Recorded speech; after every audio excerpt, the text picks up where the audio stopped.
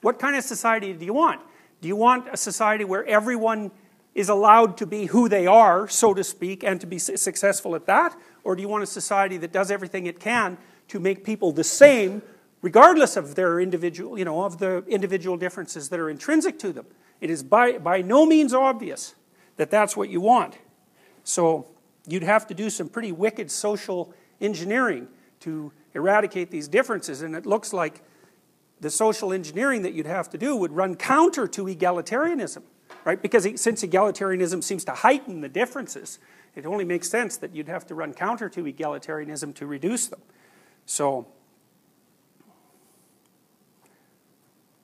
the LIPA study here, where there's an association between the UN indices of gender equality and gender differences in agreeableness, I think that was 500,000 people. So the net has made the internet has made it possible to run huge samples. Now here's some interesting things too.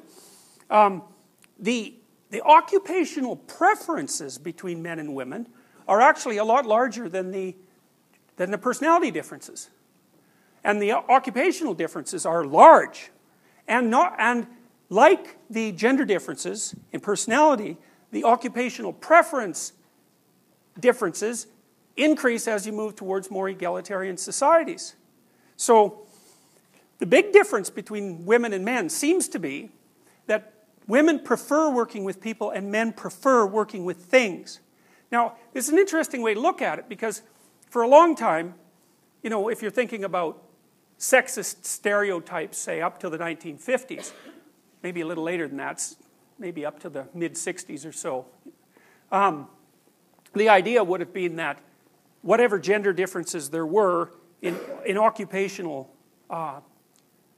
skill, in occupational distribution, would have had more to do with skill. That was so that men were more skilled, say, at engineering, and women were less skilled at it.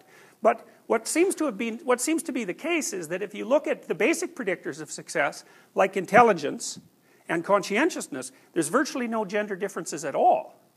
Now, so what that seems to mean is that the reason that there are occupational differences, at least in egalitarian societies, is because the occupational differences are driven by choice, not by ability. Now that's something to think about, because again, that seems to indicate that if you're going to push hard against gender preferences, what you have to do, in some sense, is restrict the degree to which people's choices determine their occupational outcomes. And, once again, it's not exactly clear that you'd like to live in a society that would do that. I mean, unless you think that precise equality across every dimension in terms of occupational, the number of men and the number of women in each occupation is such an important index that it actually trumps what people as individuals actually want to do when you allow them free choice. So the big difference is, and it's one standard deviation, so to be as interested in things as the typical man, the typical woman would have to be more interested in things than 85% of women. And to be more interested in people than things, to be as interested in people as the typical woman, a man would have to be more interested in people than 85% of men. Now that's starting to become a very large difference. Now there's other differences too.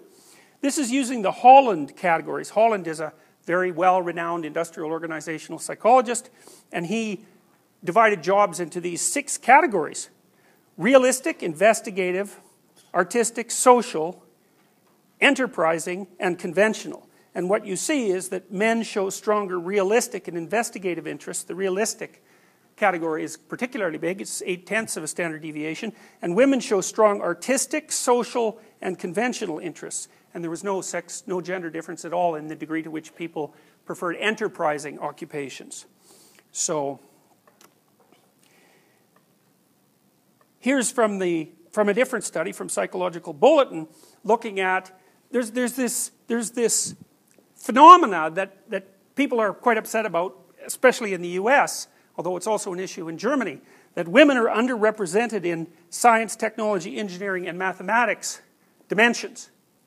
And so, but if you look at the interests of men and women, you see under men that men are 1.1 standard deviation more likely to be interested in engineering, and 3/4 of a standard deviation to be more interested in science, and 3/10 of a standard deviation more interested in math. Now that has nothing to do with ability. So, you know, there is some evidence, although it's really highly disputed, and the evidence, I think, keeps going back and forth, that men are better at spatial rotation, and that seems to be linked to testosterone. But like I said, this idea has been attacked very heavily. There's also some evidence that if you look at the intelligence distribution of men and women, that the women's distribution is a little higher peaked and a little less wide. And what that means is there's far more men who fall into the extremely intellectually impaired category, and that sort of seems to go along with the fact that the vast proportion of children in school who are in trouble are boys. But they're also overrepresented at the extreme upper end of the continuum, so the male distribution is flattened. And the people who believe that, well, it's typical in animal communities, mammalian communities, for there to be more variability among the men. So, because men are expendable fundamentally, and so in some sense the species can take a bigger chance with variability, even though the means remain the same. Now, that was what Larry Summers was referring to. He was a president of Harvard, when he suggested that there might be intellectual differences between men and women that in part accounted for the differences in STEM prevalence. And he just got roasted for that. In fact, I think they fired him, which was really unfair, I thought, because he was just referring to a study. He wasn't making a claim that that was his opinion. But we can put that aside for the time being. It doesn't look like you need to invoke an intellectual capacity explanation to account for the underrepresentation.